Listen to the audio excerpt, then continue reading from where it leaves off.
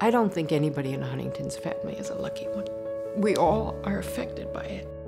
Whether we get it personally or whether the people that we love get it and die.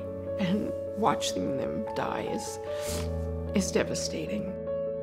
I was 19, and my father took me aside and told me that my mother had this disease, Huntington's disease, and that it was hereditary, and that I had a 50-50 chance of getting it.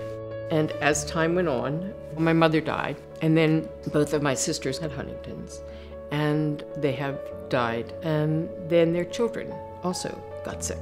I have 2 nieces that just passed away in the past 2 years.